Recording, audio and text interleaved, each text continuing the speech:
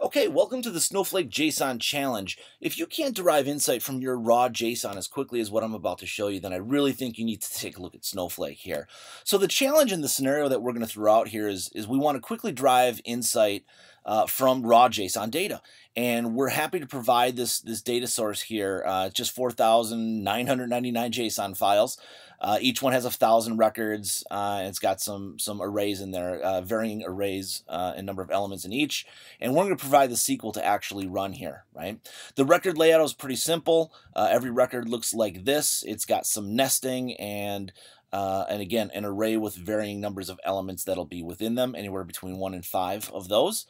And we're going to have an additional table for you to create and load, just called state. Again, I'll give you the DDL and the SQL to insert here. But we really want to get to analyzing the data. We want to see how fast is it to go from just raw JSON to really performing analysis, right? And the question is, can you do it easily as what I'm about to show you? And so what I'm going to do is I'm just going to go back to my Snowflake user interface here. I'm just going to create this table called statedim and load up these 52 records real quick. That should be very easy for anyone to do.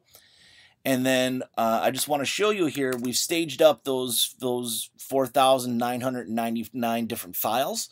So there they are, they're ready to be loaded. And if I do want to load them into my system, I simply create a table to house that JSON, and then a copy statement to actually load the data. This copy statement is just going to say, hey, load all of those JSON files into the JSON table here. And a quick word about the cluster size that I'm using. I am using a large cluster here. And in Snowflake terms, a large cluster is 8 different C3 2x large nodes from AWS. Each one of those nodes is only 8 cores and 15 gig of RAM. Usually people start freaking out a little bit like, hey, isn't that kind of a low amount of horsepower? And the question is, and the answer is no, right?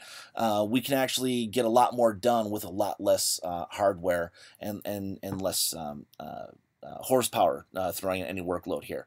So this is how we're actually loading the JSON data here. So again, loading these just shy of 5,000 records. There they are. They're done here, right? And now once I've loaded them, I can just do ANSI standard SQL against all of this data. So account star, I can actually show the SQL, the actual data that's being held in the tables here using this SQL statement. So here, for example, here's the raw JSON that I've got here, and I can start, looking at the elements using SQL. You look at the elements of this JSON using just standard SQL here, right? I'm getting out all the different parts from that SQL or from that JSON document. Here, I can actually cast things out as different data types. Makes it a little bit easier for formatting certain values, but I still might want to flatten out arrays of elements. Like each one of these records is going to have a different number of elements within this array, right? So here's 3 and 2, and here's another one with 4. And if I want to flatten things out, I've got this lateral flatten function that I can do, so I can just flatten things out here. So here's a record with just, you had 2 elements in it, here's one with 4, so on and so forth, right? I can take this a step further and just create a view directly on top of this raw JSON, which is pretty easy to do. Again, I'm leaving the JSON as is. I'm not flattening anything out into a table or physically moving anything into a flattened structure. But once I do that here, I've got a view on top of that raw JSON that looks like a view, like anything else, a view or a table. So any other BI work that's being done now doesn't have to use that dot notation anymore. So here's getting a distinct city count from those 5 million records. 578 distinct cities in here. I can do some text searching here. So for example, here's some SQL that will go after the 5 million records and return back my 721 records that have a certain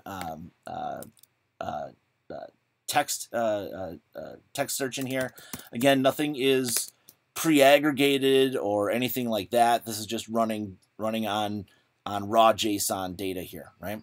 And again, this is ANSI standard SQL. So here's a SQL statement that we'd give you where we're doing a with clause, a sub-select here. We're even doing some windowing functions and some other math that we're doing on here. And when I run this, it should come back pretty fast. And again, I just ran that on 5 million records of JSON, raw JSON data, which is really cool.